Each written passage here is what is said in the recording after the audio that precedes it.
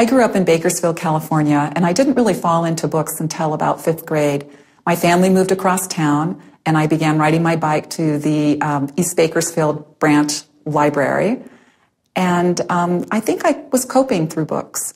My family had moved. I became the new kid in school, the new kid on the block, and books made me feel secure. When I was growing up, we didn't have a bookstore in my town.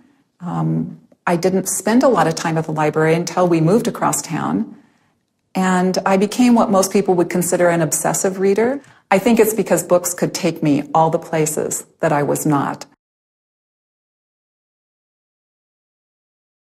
I live in North San Diego County, and all of my children are grown now. But I take my granddaughter to the Dove Library in Carlsbad to encourage her love of the library as well. When I was a little girl, I used to smuggle books into the library. If someone gave me a book as a gift, I didn't always want to read at home where I was the oldest of 3 sisters and the oldest of all of the cousins.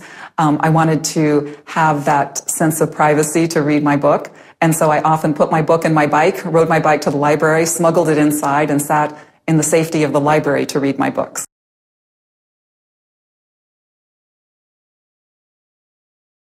In my writing, libraries become my most important tool. I use the libraries for a variety of things as a writer. I just finished my latest novel, and I turned in 32 books to the library, so you can see how important they become to my research.